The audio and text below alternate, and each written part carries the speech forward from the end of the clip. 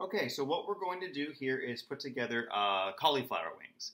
Now you can make these spicy like buffalo wings, or you can leave them plain. I'm going to show them with a little bit of hot sauce to make them buffalo style, but again, you can treat them any way you like. So what I have here is 1 head of cauliflower, and you just cut the cauliflower into florets, as big or small as you would like them to be.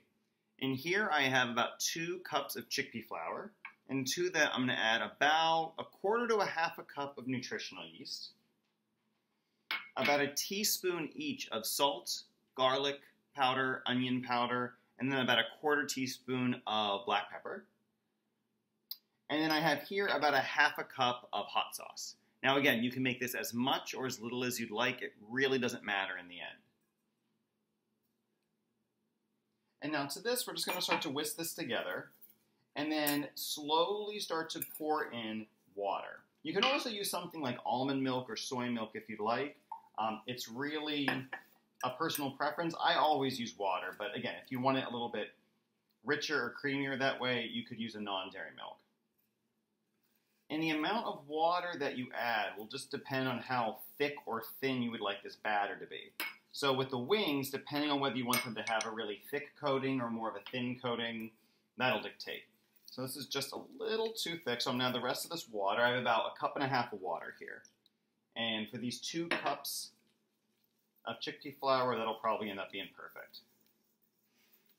And now the good news is since this is a chickpea flour base versus like a wheat flour or something, there's no gluten.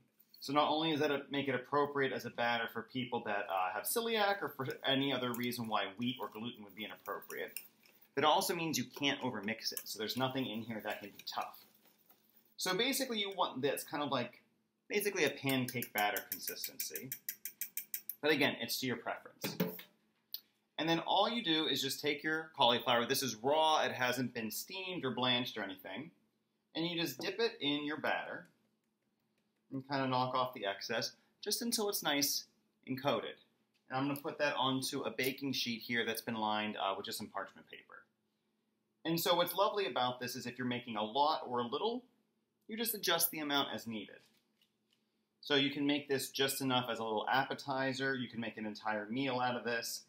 This batter will stay good in the refrigerator for about 1.5 to 2 weeks. So you can make as much as you'd like. And then if you realize you've got more cauliflower than you need or not enough batter, whatever it ends up being, you just adjust. And you make them at a time. So once you go through that process of taking these, dipping them in your batter, and putting them on your sheet.